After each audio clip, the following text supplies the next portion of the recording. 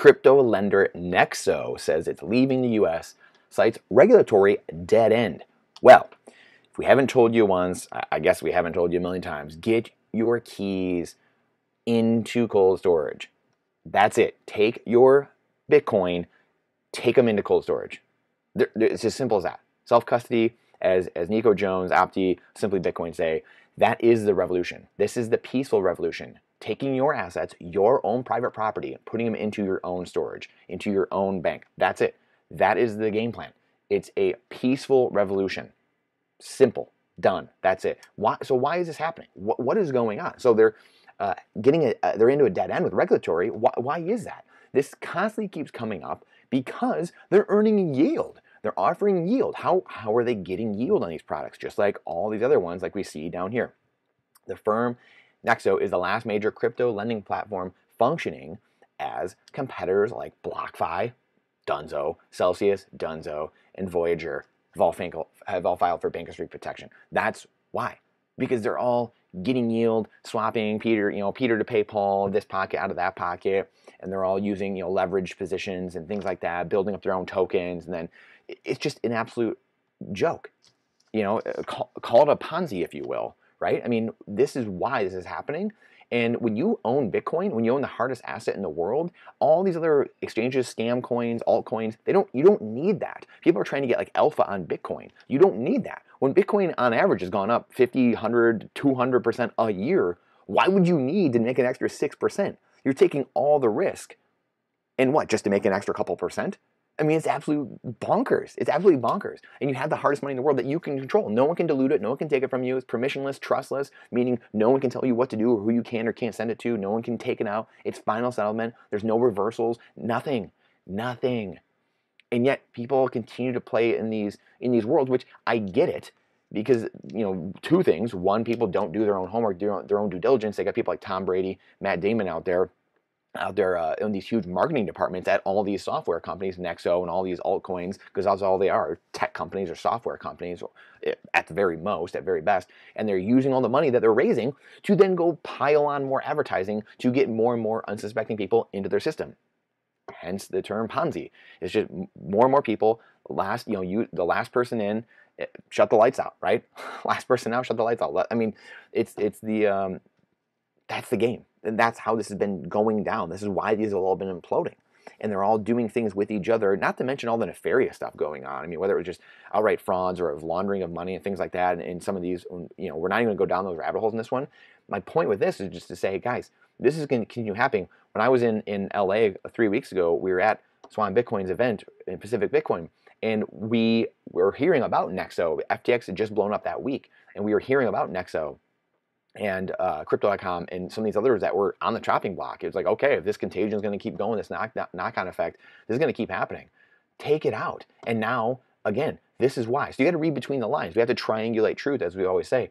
The reason that they're at a dead end and they're going offshore now is because the regulators here in the U.S. are like, again, and I'm not a big fan of regulators, but they're just like, yeah, you're security and stuff. Like, what are you doing here? Like, you guys can't even.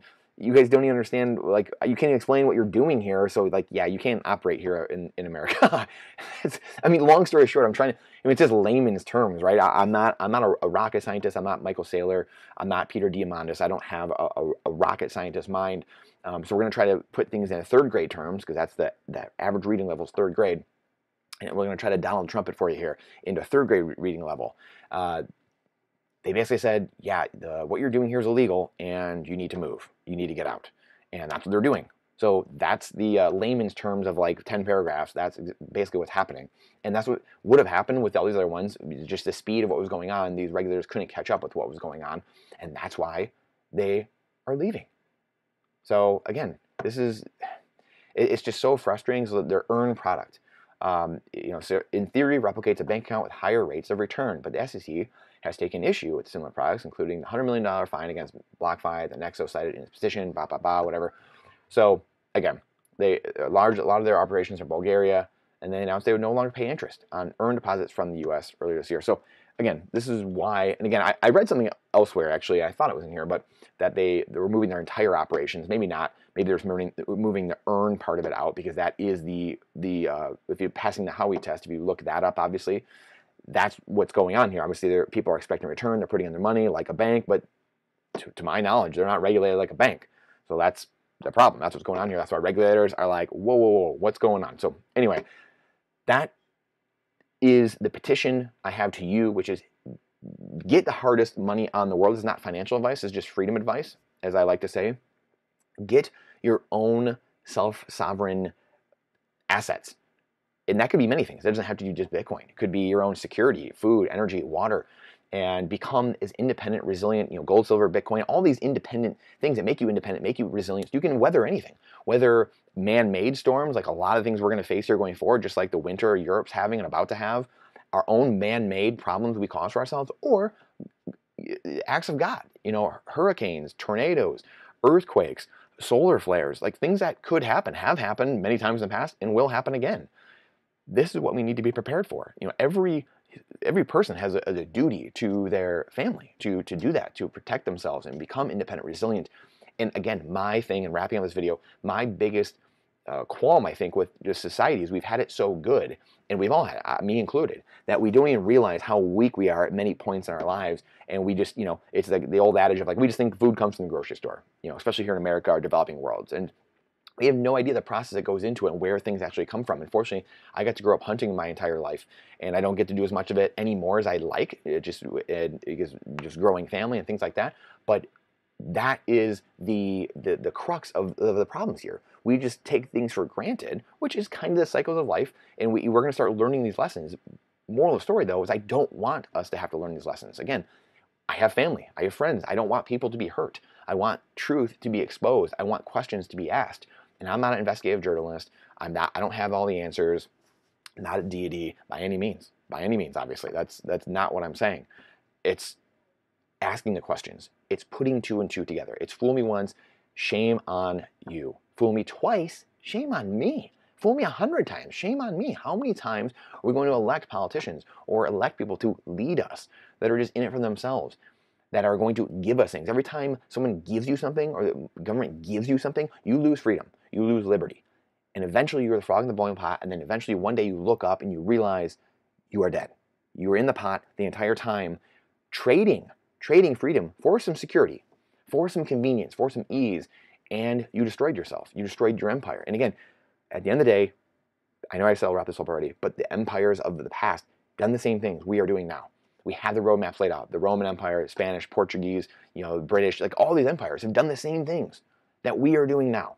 And we continually love to relearn lessons over again. I don't know why that is.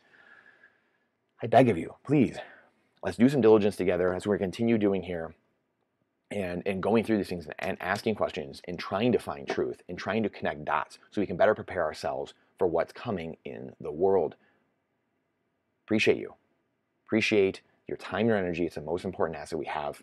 Really, really appreciate it. Please go, the video we are just posted as well about SBF and who he's testifying in front of and the weird connections that he has with the person he's testifying in front of in Congress. It's just clown world. And again, asking questions. Where there's smoke, there's fire. Appreciate you guys. See you on the next one. Get your stuff out of exchanges, off exchanges. Get it into cold storage. Get it into your own custody that you control. That is my plea in wrapping this up. Please, please go do that. See you on the next one.